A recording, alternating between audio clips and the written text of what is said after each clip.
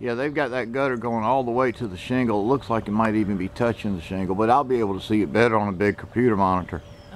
And what we like to try to do is pull it away from the fascia board without taking it off, because that gutter is going to have clips on the side, because I can't see any nail holes in the front where they put nails, those long aluminum nails. They didn't do that this time. Yeah, gutter spikes, that's right. And but if we can pull it away, get behind it somewhere around that light, and then cut a section off, and we'll replace it with a piece of plastic. It won't rot again. So is that evidence of a leak or a faulty gutter, or because it's going to occur again? I just don't know the time period. Is that something we need to address for prevention of the next time, or is that just over time with years and moisture in that corner? I don't know. I done tried to caulk it 1,000 times.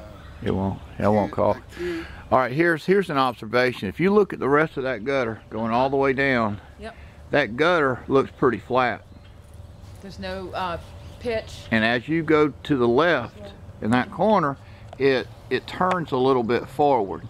So I don't know if the turning actually has the back of that gutter away so that water is leaking behind the shingle.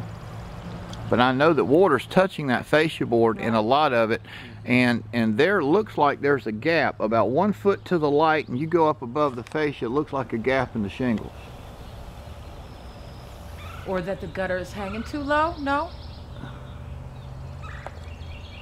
You mean it's missing some shingles when you say gap? Can you stand behind me? Can you see that little screen?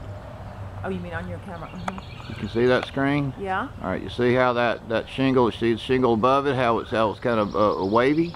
Yeah. Okay, now I'm going from left to right, and I'm going right. Okay. And you see when I get right there, looks like a hole in the shingles right there. Okay, it's right there.